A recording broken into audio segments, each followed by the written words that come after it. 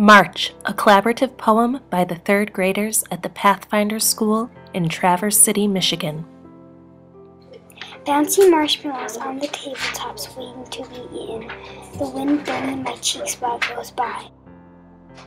The trees are so quiet, still, and calm. When you're there, it looks like the world is frozen.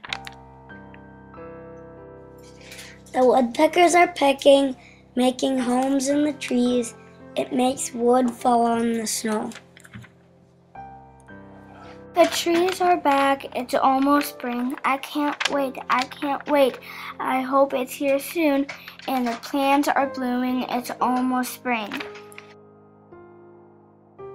I smell something. It smells like goop. Come on, let's go find that goop.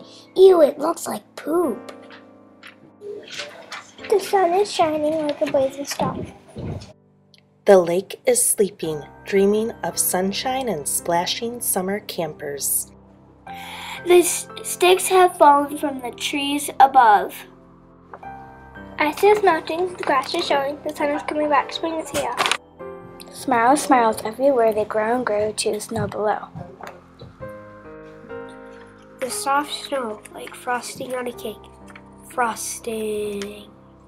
The lonely pine cone is waiting, waiting for the snow to melt, waiting for his pine cone pals. Snow melts everywhere to the song of the whistle of the wind. It's still cold out, I still wear my coat. The snow is deep, the trees are still leafless.